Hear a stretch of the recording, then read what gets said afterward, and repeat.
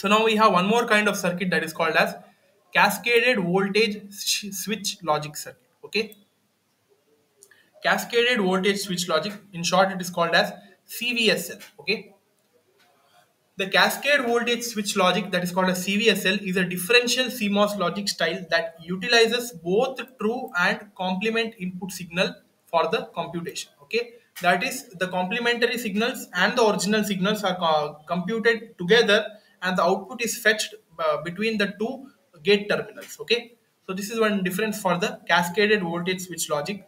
Unlike conventional static CMOS logic circuits, CVSL relies on two complementary NMOS switching networks combined with the cross-coupled PMOS transistors. Okay, here the PMOS transistors are cross-coupled for a positive feedback. So its main thing is that the positive feedback the main functioning of the CVSL is positive feedback should be fetched in order to have the sync between the complementary and the true signal. So that's why the circuit consists of two cross-coupled PMOS transistors. Okay, so see, this is the structure, guys. This is the circuit diagram. So you see here, we have two parallelly connected PMOS transistors which are cross coupled. How this is cross coupled? You see here, this one gate terminal of this one PMOS transistor is given to the drain terminal of the other PMOS transistor here, and from this point the output is fetched here. See, in the same way, this PMOS transistor is given to the drain terminal of the other PMOS transistor. Okay, and the output is fetched, and that output is called as F and F bar simultaneously. Okay, since they are cross coupled, so the output would be complement of each other.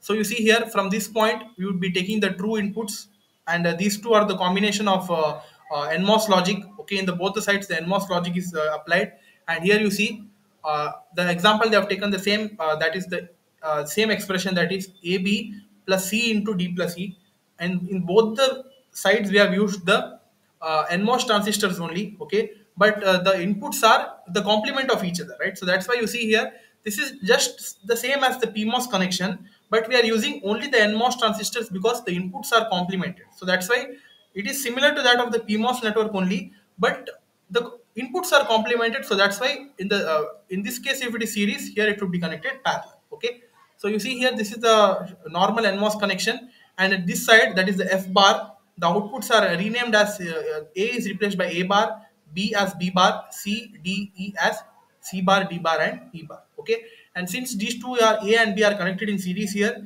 they are connected in parallel. C and D plus E are connected in series here, and these two are connected in parallel. So D bar and E bar are in series, and here with this it is connected in parallel, and these two branches are in series, these two are in parallel. So those two are completely complement of each other in one single cross coupled PMOS transistor. Okay, so this is the structure, guys, of the cascaded voltage shift logic, that is CVSL. Okay,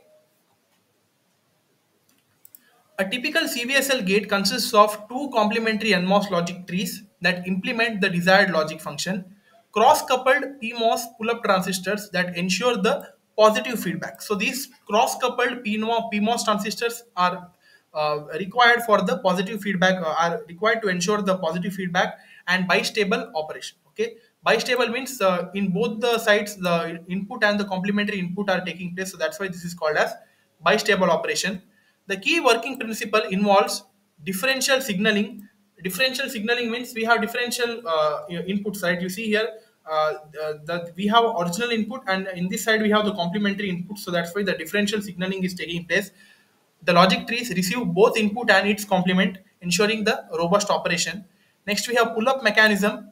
The cross-coupled PMOS transistors ensure that one output node is strongly pulled high while the other remains low. Okay, so you see here, since one input is complement to that of other, so if one PMOS transistor is high, the other would be low, and if one PMOS transistor is low, the other would be high. Okay, switching mechanism. When the inputs change, one of the NMOS logic trees will conduct, forcing one node to be pulled low while the other remains high, resulting in a strong logic transition. The logic transition would be taking place due to the switching mechanism. So this is intended with the purpose of conducting the switching mechanism only, since the input is a complement of the other input. So that's why the switching mechanism would be a key principle. Okay. Next is advantages. Advantages of CVSL. First is strong signal integrity. Okay. Positive feedback ensures sharp transitions and improved noise immunity. Next, we have logical completeness. CVSL can implement any logic functions efficiently, making it suitable for automated logic synthesis. Next, we have low power consumption. Unlike domino logic, CVSL gates do not require pre-charge and evaluate cycles, reducing dynamic power dissipation. Okay. Next, we have limitations of CVSL. Limitations are increased complexity. See, due to the complementary and the input at the same input at the same stages of the cross-coupled PMOS transistors, the complexity would be very very high. Next, we have area requirement. The area to build these circuits are very high. Then we have slow switching speed. The switching speed is slow due to the higher number of transistors. For example, if we have a big expression, logic expression, we have more number of transistors for that. So that's why, due to the transistor use is very high, so that's why the switching speed would be very low. Okay.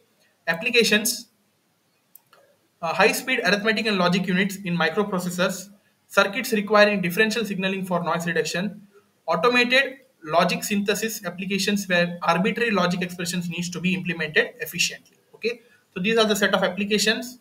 Conclusion: CVSL is a powerful logic family that provides robust differential operation and logical completeness at the cost of increased complexity and area. While it may not be always as fast as the traditional CMOS or domino logic, but its ability to implement any logic function makes it useful in specific applications. Okay, so this was about the conclusion of the CVSL, that is cascaded voltage switch logic. So hope this is clear. So that's all for the video, guys. So this was about the CVSL logic. I hope you understood it.